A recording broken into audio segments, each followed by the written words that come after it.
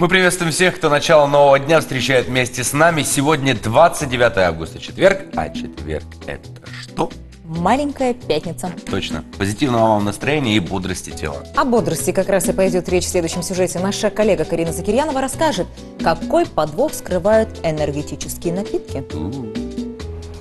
Яркая упаковка, оригинальный дизайн. Производители знают, как продавать энергетические напитки. В составе крупным шрифтом указаны витамины, чуть ниже менее заметный кофеин и таурин. Именно эти два компонента и вызывают резкий скачок энергии.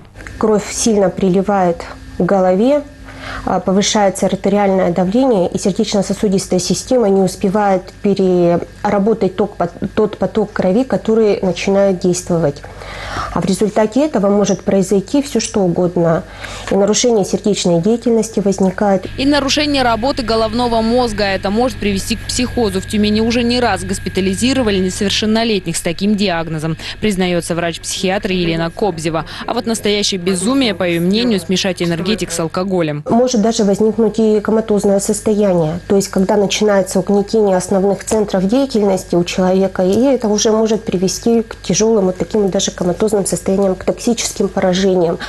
То есть, это могут быть различное токсическое поражение любого органа, возникнуть на фоне употребления сочетания с алкоголем. Чаще такие смертельные коктейли смешивают в ночных клубах. В США зафиксировано несколько случаев летального исхода у подростков во время дискотеки. Говорить о вреде энергетических напитков можно бесконечно, но мы этого делать не будем. Лучше проведем эксперимент. Для этого нам понадобится 2 пустых стакана энергетический напиток.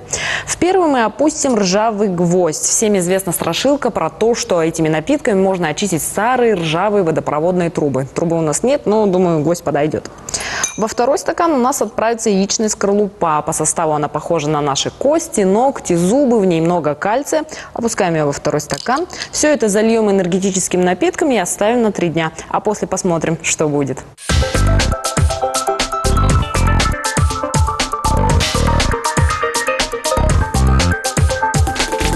Итак, дорогие телезрители, кажется, мы нашли идеальное средство от ржавчины. По крайней мере, вот сейчас я отсюда уже вижу, что наш гвоздь, который 3 дня провел в стакане с энергетическим напитком, стал идеально чистым.